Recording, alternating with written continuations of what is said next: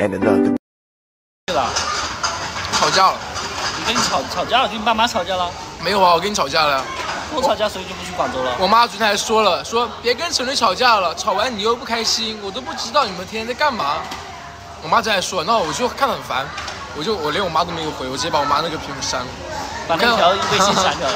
就是我是那种我心情不好的时候，别人给我发微信，我会很害怕，我就不会想去看微信，我感觉我心情不好的时候，我就不想回别人。然后当时我妈给我发了，我一看，哎，好无语啊，就立马把它删了，我说不想回你。我就是那种。那你怎么回我呢？我只能回，除了你，我就基本就不会回别人。真的假的？真的，你可以看。等我看看。我有很多微信都是别人2-3天前跟我说的，那我今天心情好一点之后我才回的。就我一直去看电影，我会去美容。我们这样才是极致的恋爱，就是没有。但这样子，我们相当于生活中就全都是彼此。对啊。其实如果说放在正常的情侣当中，这是一件很可怕的事。其实放在正常情侣中，我们两个这段关系都很难变成我们这样子。就是他们该上班就自己干自己的事情，自己有自己的事情。但是我们所有一切都是为了恋爱在服务。对啊，他们就是可能他们是自己的人生更重要吧，我们是恋爱，我们要谈好这样恋爱更重要。我们现在恋爱毁了，我们就都毁了。嗯。哎呀，这好可怕啊！没办法。如果哪天你不喜欢我了，我就什么都没有。所以你要对我好一点啊，不然我哪天你就不喜欢我了。对啊，你咋办呢？你这样对我好一点嘛。你不喜欢我的话，那我也没有办法，我会伤心一阵子，然后自己慢慢的走出来。不然该怎么办呢？那以后你突然看到我的视频照片了，你怎么办？那我就诅咒你过得越来越不好。如果说你是因为你喜欢上别人离开我的，那我就诅咒你下辈子越来越不好。我每天去请点什么乱七八糟的东西把你扎死。你会想我吗？每天？不会啊，我希望你赶紧去死。如果说你真的说是因为喜欢上别人然后离开我，不是因为喜欢上别人，就是跟你就觉得在一起太难受，或者觉得恋爱就谈不下去了。那我会祝福你。啊？那我会祝福你。会祝福。对，因为如果说是因为你觉得跟我在一起很难受，或者是你活不下去了，那我希望你好好活着。那你在看到我照片的时候，你会想？是。那你为什么之前吵架也是？那你为什么这2天老是叫我老婆呢？你不是淡淡的吗？但你每次都叫我老婆，是什么意思啊？为什么？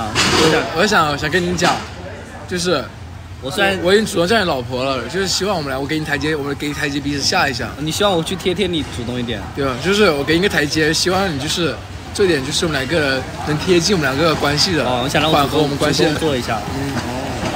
给你。主要是我这几天我心里也下不去，然后我就想着，我现在能做到就叫你老婆。现在是陈皮啊，他跟我想吃了，我想吃你了，好多天没吃你了，你想不想对我？不想啊，不要惩罚你，我先不能让你这么轻易点到。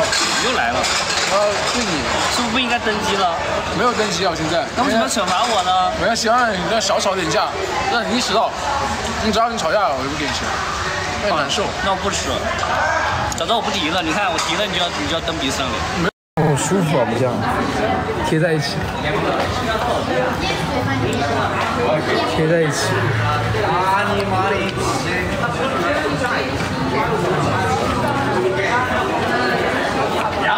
好吃吗？不吃，你尝一个。不行。哎呀，我为你破了禁忌，好可爱啊！走吧，小兔子，这个把这吃完，我不吃。我吃。这个好吃吗？这个凤梨。那个答辩的事情怎么说啊？5月8号回去答辩。5月8号？真假的？真的。回去几天啊？回去1天啊，答辩完就回来了。要在那里睡吗？应该不用吧。就是早上去，晚上就回来了。应该是。那就行。啊，有可能要在那睡吧。你在那睡怎么睡啊？你那个床都没了。我睡我朋友那里啊。我睡我其他同学的床。你那个同学的床，那个床那么小，能挤在一起吗？挤在一起不都得贴在一块儿了？不行。那我看看吧。那你必须怎样都得回来。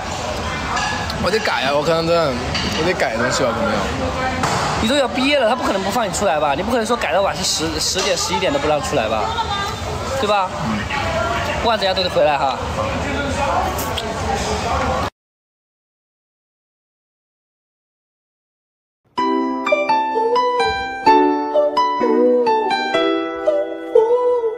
Welcome back. How you doing, ladies?